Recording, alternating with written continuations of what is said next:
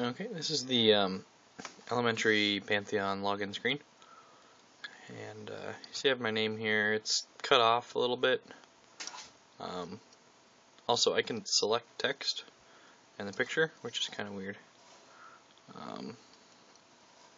by clicking and dragging. So that's kind of screwy. But as you can see, it's chopped off right there.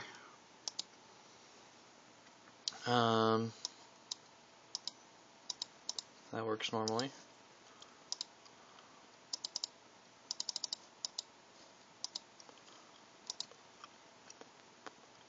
Login failed. That's pretty ugly. It'd be nice if that was a WebKit or an HTML modal dialog, or even just themed a little bit better. Up here, you get some interesting things. So I clicked on that and it popped up over here, and yeah, it works,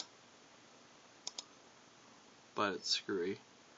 It looks like GNOME Classic NoFX is wrapping over Pantheon, and then so it just looks screwy. Here's something interesting. If I click on the power button, the power menu, the button, the login field starts to run away on me. And we'll keep going. I can type in my password here, if I remember it.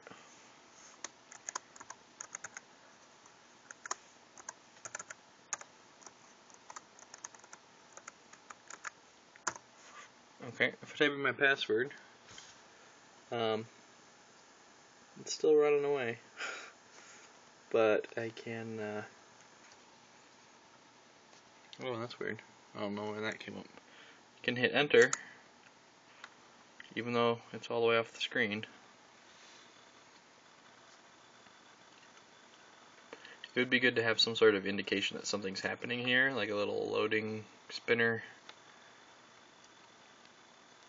And there we go. There's Pantheon.